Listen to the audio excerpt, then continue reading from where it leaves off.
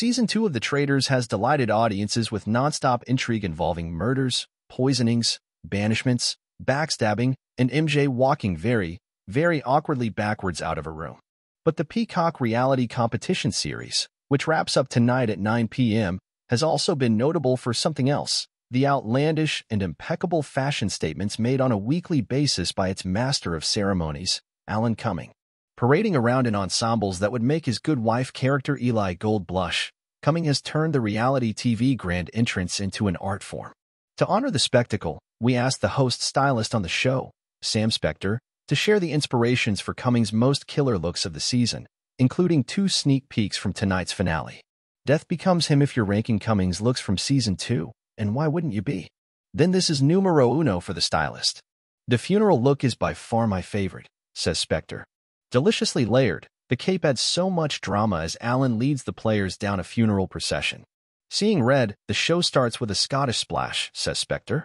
The plaid cape was a last-minute addition to really drill in the Scottish influence right off the bat in Episode 1. The cuffs of the jacket were hand-bedazzled to elicit the fire in the first dramatic mission. Peacocking. One of our personal favorite ensembles from this season is Positively for the Birds. While the contestants were busy making silly bird calls in this episode, Alan was quite literally covered in birds. I made this silly peacock hat, and the ostrich feather blouse wasn't quite enough, so we added more feathers to create more drama. The Wicker Man. I took the sleeves from 2 different plaid blazers and added them to the body of a third to create this scarecrow-inspired look, reveals Spector. The wicker headpiece was created by the brilliant milliner Gigi Burris and perfectly references the straw on a scarecrow. I accessorize a lot of Alan's looks with dramatic eyewear. Dr. Hell yes, someone get Alan Cumming a fluffy white cat to pet. We went all in on Bond villain here, Spector notes.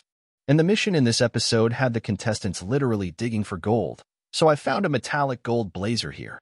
I further accessorized the look with mesh gloves beaded with spiders to dial in on the spookiness of the murder mystery series. Positively beautiful, the intrigue. We have our first look at the host in the finale, and it's a doozy. In the finale, Alan dramatically exits a helicopter as a British gentleman. We wrapped him in a tweed sash to resemble Scottish fly plaid and gave him a wire eyeglass to complete his look. Drama. The Caped Crusader question: has anyone ever not looked fabulous in a cape? Cumming will certainly finish the season in style courtesy of this head-turning finale get-up. As Alan walks in the room, he makes the whole place shimmer in this hand-bejeweled cape reimagined from the first season.